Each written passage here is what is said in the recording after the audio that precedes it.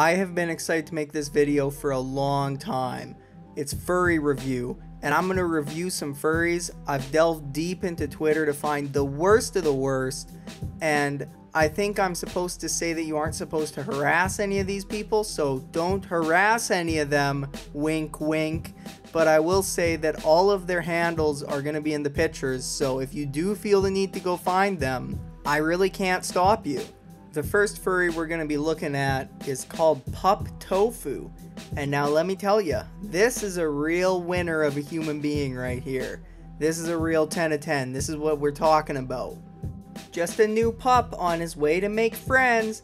Gay flag, some paws, German thing, a plant I guess. I'm assuming this has to do with him smoking weed.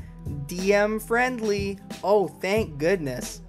So his page is quite small, but I'm showing it to you because of one specific post, one specific video that made my day. It made my life so much better, and I just want everybody to see this and appreciate it the way I have.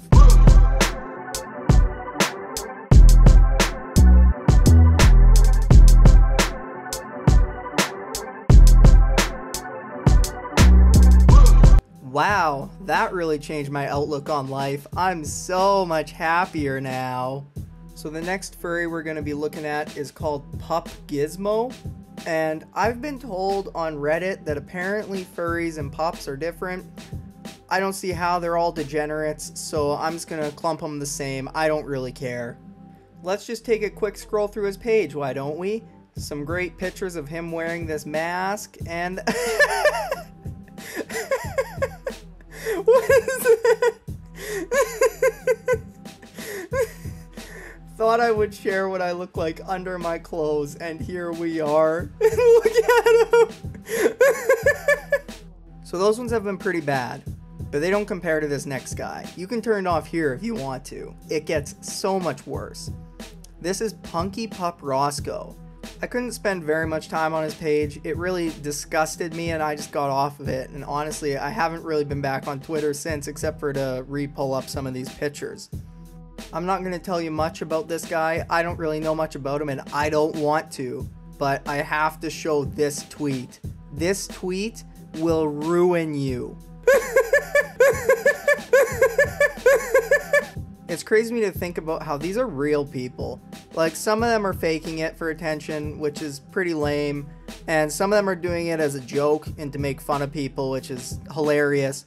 But most of these people are genuinely just this messed up, and as far as I can tell, it's kind of ruining their lives. I've only known one furry, and he failed out of the school I went to. And I think the only furry that I've ever heard of that's done anything of meaning in life is Sonic Fox, but that thing of meaning was just being super good at Mortal Kombat. I was gonna end this video by saying that I'm not a furry phobe because I'm not scared of furries. I'd fight any of them.